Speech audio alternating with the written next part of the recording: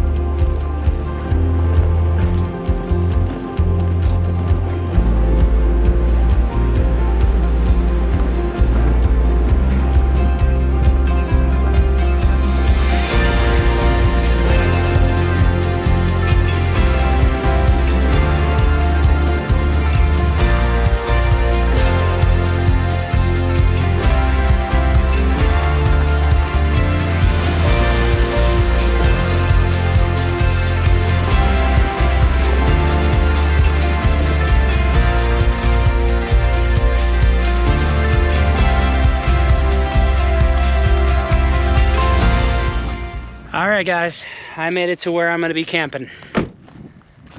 I'm over here. Take a look. There you go. So right now I'm going to figure out how I'm going to have everything set up and then set up camp. So let's go ahead and do that.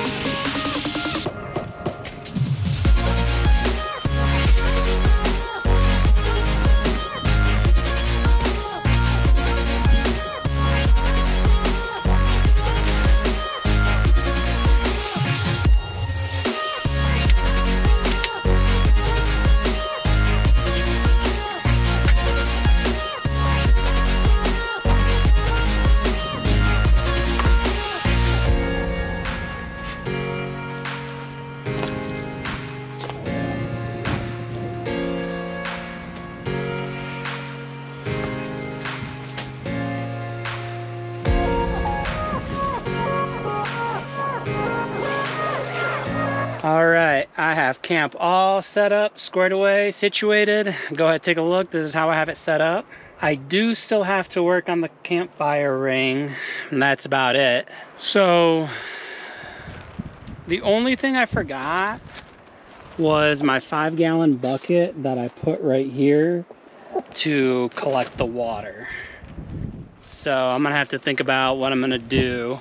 I think I'm just gonna use that bowl, fill that up, and you know, wash whatever I gotta wash and do whatever I gotta do.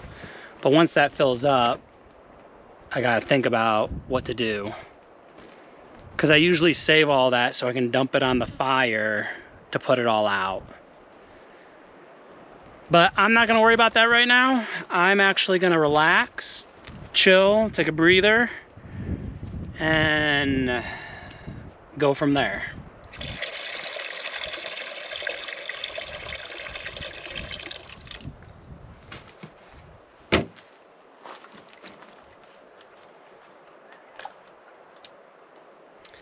I've been nothing but relaxed, and it feels great.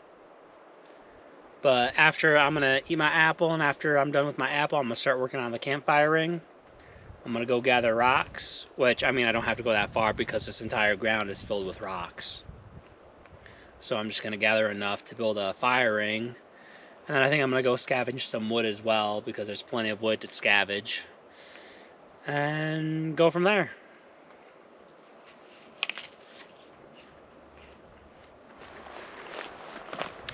So I gathered a bunch of rocks and some wood. I'll show you that in a second, but I did want to show you kind of the area. The road I came on is literally right here. I came from that way. You can keep going that way. But yeah, because I'm out in the middle of nowhere, there's no trash whatsoever, so rock on. Take a look real quick. This is the wood I gathered. And then here are the rocks that I collected. I got a bunch from actually right here. That's where I'm gonna make my fire ring.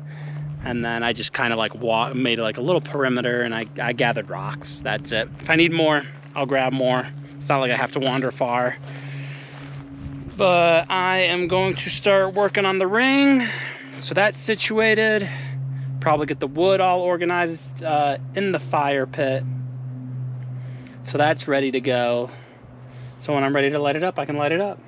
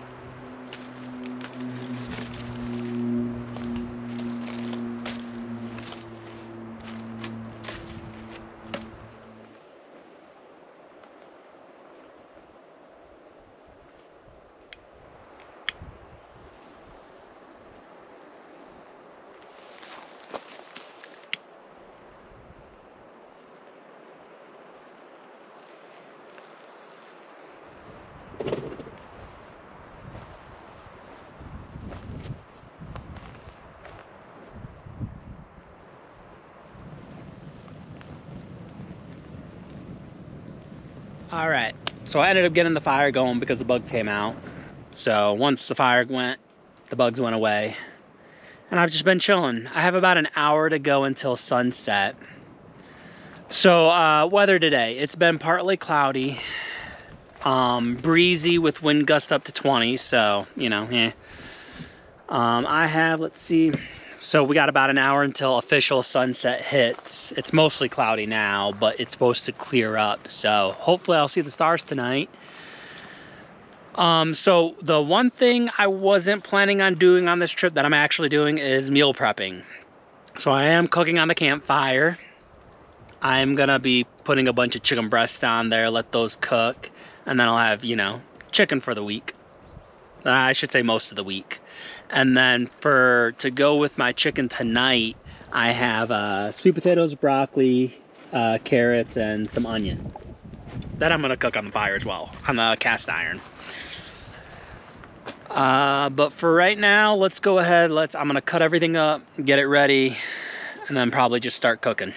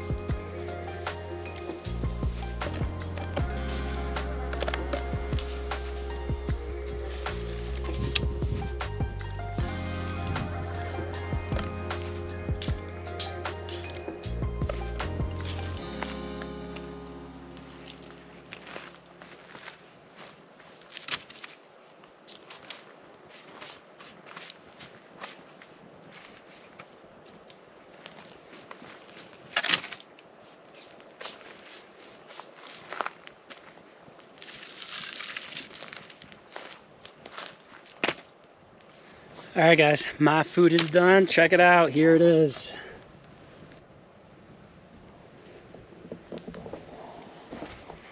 So there's my food. I added more wood to the fire. It feels good. Not gonna worry about putting a shirt on because with the fire going, it's nice and heat. It's perfect. That's all I can say. It's perfect. So I'm gonna enjoy my dinner, and I'll catch you guys in a little bit.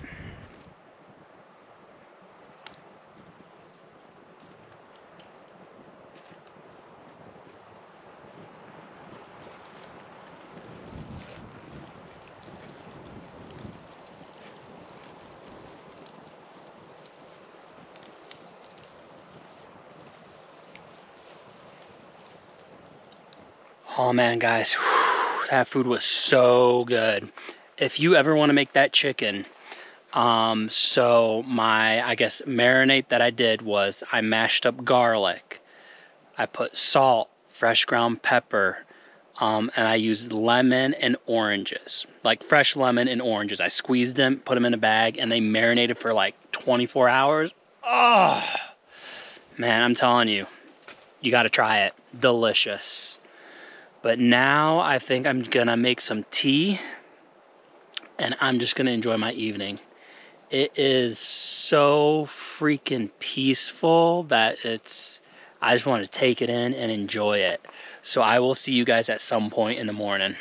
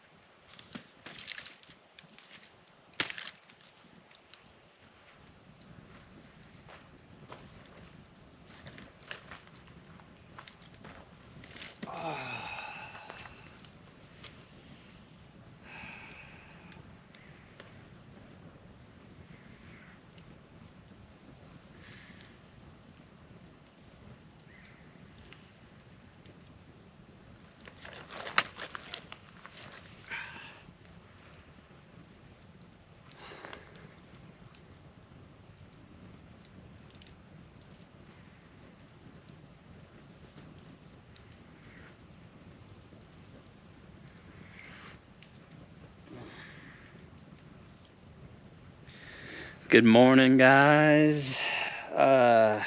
So I was just enjoying my tea and the fire. The fire is all but out now. It's just a bunch of ash and a little bit of charcoal. I'm about to get my breakfast going. Got my stuff right there. But something I really wanted to do is like the reason I got up so I got up a little bit like just before 4:30 in the morning. So early morning. So if you didn't see last week's video, I asked about my Mr. Buddy heater and why it wasn't lighting. I'm gonna get in here real quick. So this heater right here, I didn't do any research or anything about it to see why it wasn't lighting, why the pilot light, I should say, wasn't staying on. And so I brought it out this week. I was like, maybe it was a fluke, whatever. I tried turning it on. It turned on for a little bit, and then it turned off. I was like, I was just laying in bed, wondering like why it wasn't staying on. And the coldest it got, it was 45 degrees. And I just wanted that little bit of heat, because it'll, wakes you up and gets you motivated to go out. So I was just laying in bed thinking like, why isn't it? Because it's barely a year old and I have barely used it. And I was like, maybe it's dirty and that's why it's not like staying on. So I took my finger and I like put where the pilot light was and all that stuff, and I just kind of rubbed around a little bit, and then I let it turned on and stayed on. So there you go. So I'm glad I got that Mr. Buddy heater working. The video where I asked help from last week, it hasn't even been posted yet. So for anyone that left a comment about it, thank you. But I'm gonna get breakfast going so I can get food in my belly so my brain can start working.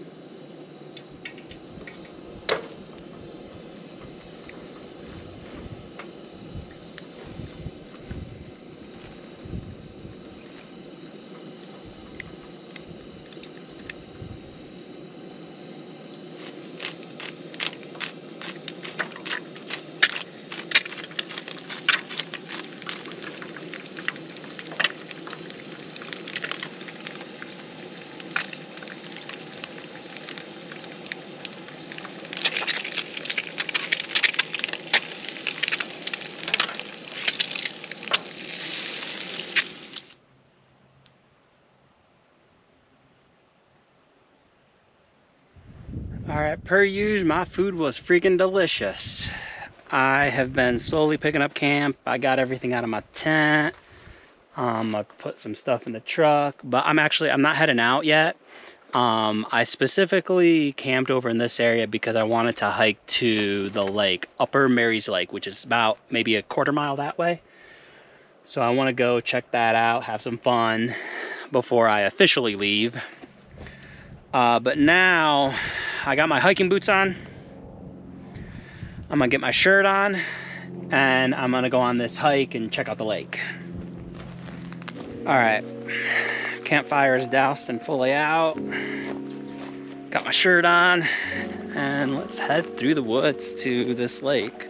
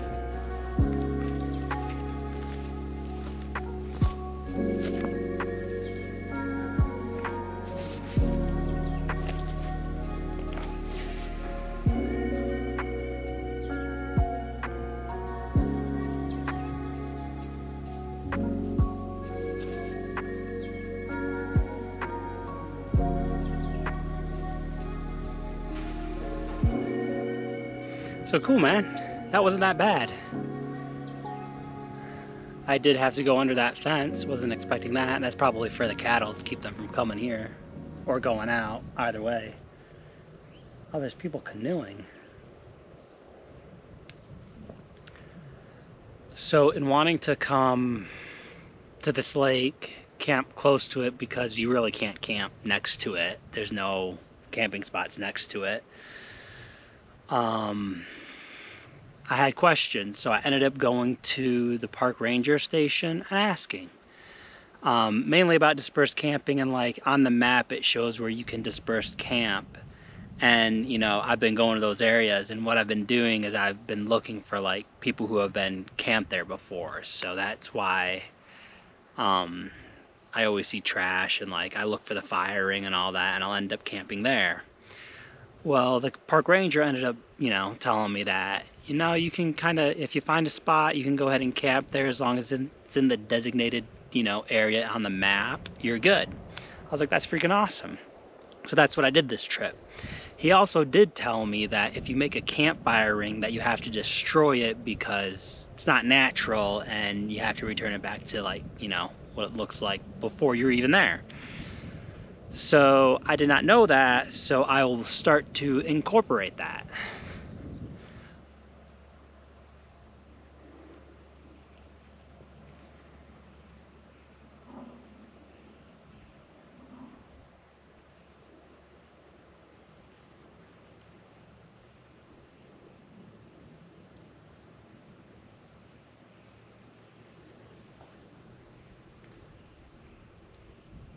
So if you guys want to take a look, there is a boat launch day use camping area right over there. So you can get to the lake and have some fun.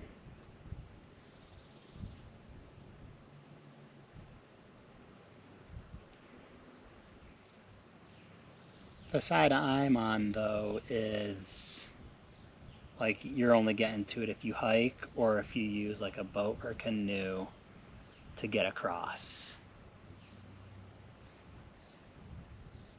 And then right on this side, like right here, there's a road, paved, easy to get to, so everyone can use. and get to the day use areas. And I think there's some campgrounds as well in certain areas that give you the view of the lake. All right, so I've just been chilling, relaxing, enjoying the view, man, but I'm gonna head to the edge of the lake and touch the water, because for me, you haven't officially been to whatever body of water until you've touched it.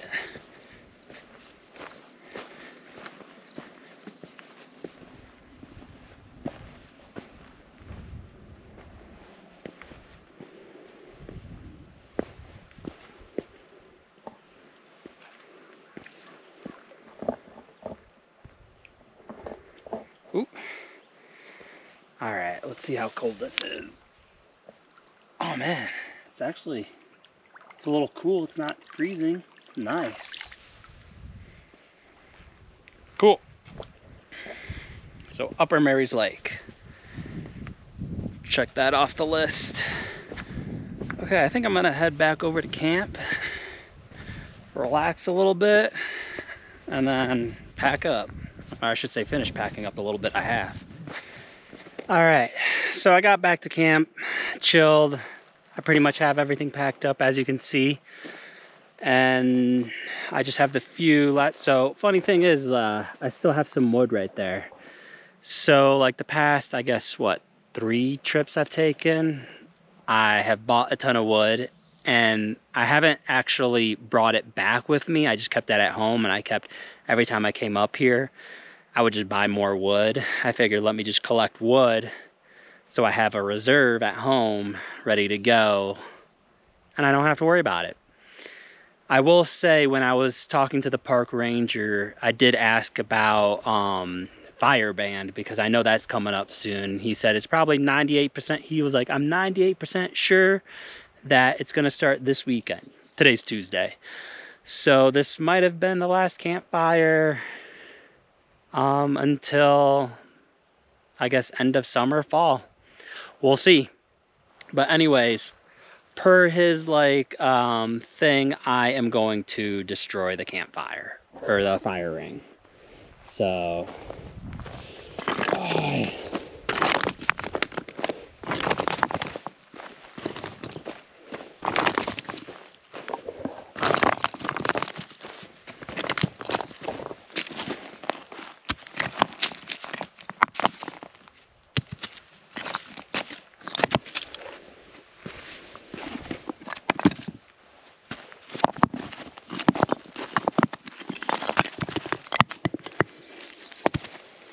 bring it back to nature, y'all. Bring it back to nature.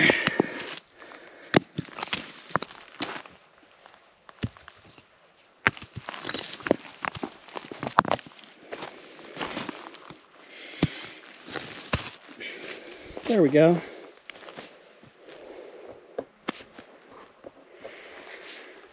I will say, one of the things, like, why I took so much care and consideration of my campfires is that I wanted others to enjoy it.